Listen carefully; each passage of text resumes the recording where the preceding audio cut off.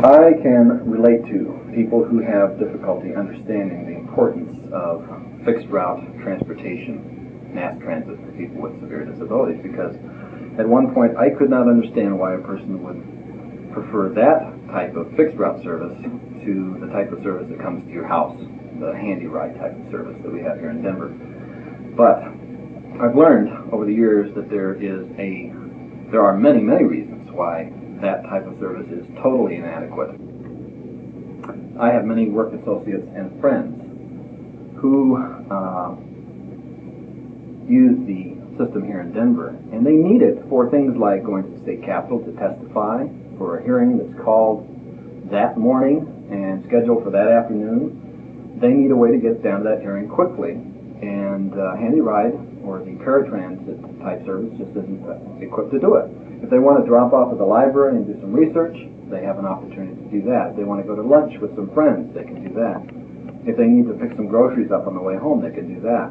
The paratransit system doesn't allow a person to do any of those things. Which all those things that you just listed are rights and responsibilities of any citizen. Exactly, and if a citizen is going to function as an independent, productive, tax-paying citizen, or if the person is not able to earn wages, if they are to function as a person who has some productivity in the community, they've got to be able to use that kind of system. So it's very counterproductive to tell people who have disabilities that they don't need that type of service and that it's not cost-effective for government to pay for it. Because it literally stops them from going to school, getting a better education, getting a job, advancing themselves once they get a job, doing things for themselves, and it leads them to dependency. And dependency costs a lot of money. So it's stupid behavior for us not to realize that since the technology is available, we should be doing it. It makes sense. It is insane not to do it. It's as insane to me as someone 100 years ago saying, I think we should not have to pay for steps into buildings because they're just too expensive. Most people could certainly climb a rope to get into the first floor or the second floor or the third floor of a building, and therefore, why should we spend all that money for concrete and marble and steel? It's absurd for us to do that. Well, to me, it's just as absurd to say, well, we can't afford lifts, you know, it would cost too much money. There's another way, we can set up a separate system. Well, there's a new slogan that's used in business, and it really has a lot of merit, and it is called KISS, Keep It Simple, Stupid. And we don't need to be setting up a duplicative system whereby someone tails another bus in a lift-equipped smaller van. The technology is there. It's absurd. We have a growing elderly population in our country. Many people who are elderly have arthritis, other orthopedic problems, balance problems, coordination problems, hearing problems, vision problems. Let's wake up and smell the coffee. We just have to do it. It's counterproductive for us as a society not to be able to move all of our citizens from one point to another. Now, I think we still need a paratransit system. There are people who are unable to know where to pick up the bus. I know some people who have developmental disabilities, retardation, who cannot remember where the bus stop is. If they had to walk 3 blocks to the bus stop, they might never find it. And if they were coming home on a regular bus, they might never be able to find their front door if they had to walk a couple of blocks from the nearest bus stop. There are people with severe medical problems that cannot stand being out in the cold for 15 minutes waiting for a bus.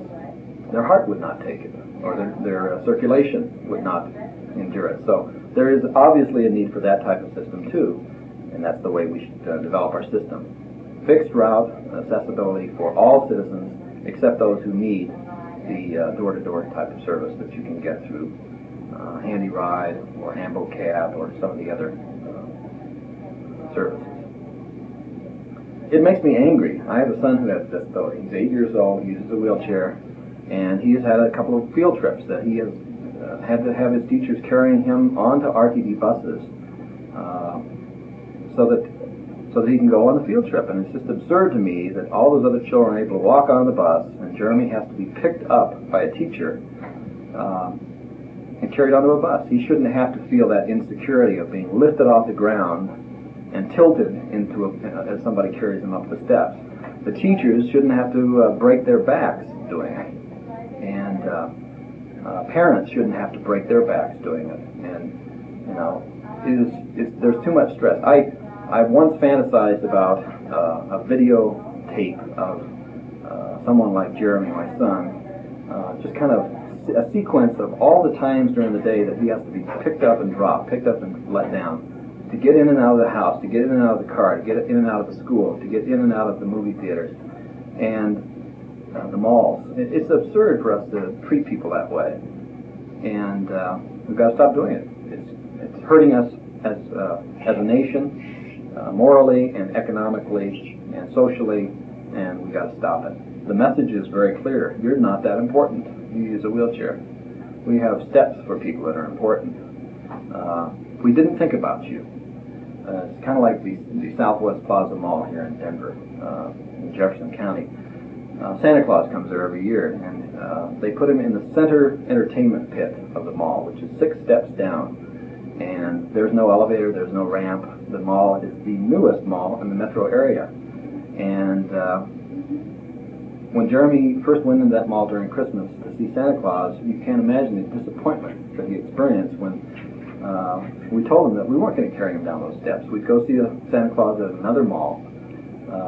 It really violates his dignity to have to be carried down to see someone dressed up in a Santa Claus outfit. And we, by the way, have raised that issue with that mall. They have yet to do anything about it. Just as we've raised the issue with the South Glen Mall in terms of their movie theater, which is not ramped, and restaurants throughout the metro area that are not ramped. And I'm not talking about restaurants built 50 years ago. I'm talking about restaurants and movie houses and malls that have been built in the last 10 years. And someone is violating the building codes. Not to mention the moral rights of these people with disabilities.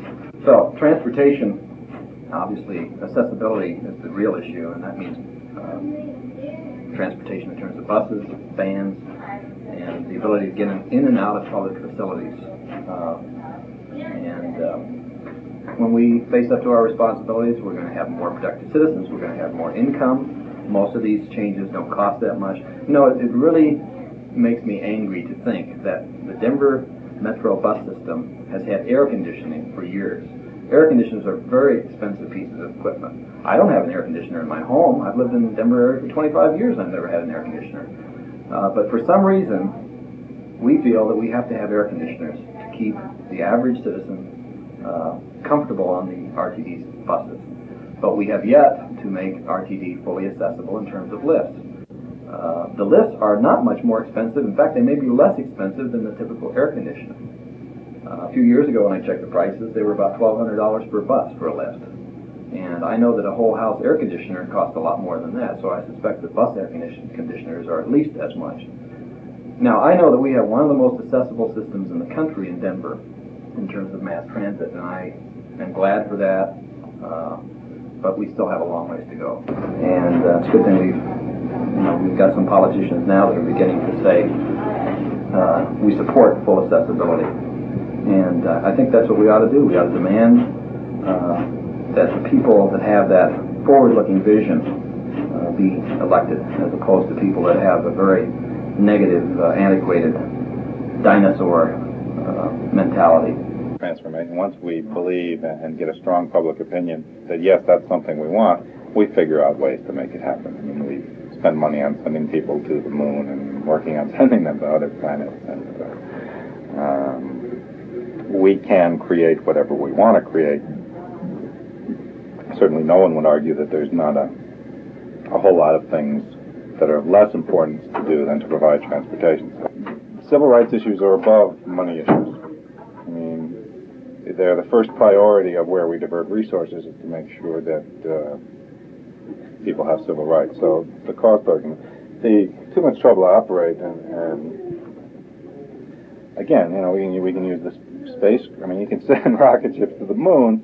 You can put the creative engineering and technological energy together to design a bus system that has a lift that works virtually 100% of the time and is easy to operate by a driver. But similar kinds of arguments were given to justify continuing slavery, or to continue denying rights to women, or any other disenfranchised group in history has heard the same kind of argument. It's too hard and it costs too much, and they're just empty. I mean, we have to do it. We have to figure out a way to do it. We at least have to make a commitment to try. I want to wake up the people who aren't getting involved. I mean, have an opinion about these things. I mean, we need to blast people with disabilities who aren't expressing their anger. I mean, if you feel angry about the lack of transportation, get out there and share it. Call in these radio talk shows and start letting them know. Write letters to the editor. Persons with disabilities have a lot to be angry about. The poverty that many of them live in is anger producing, and I think people need to know it's there. And at some point, people have to band together and focus all that anger, not individually, collectively, and that's another. Individual anger needs to join with other individual angers in order to be effective, and organize things like ADAPT. I mean, ADAPT was formed out of anger. Anger at APTA refusing to promote a national policy of action.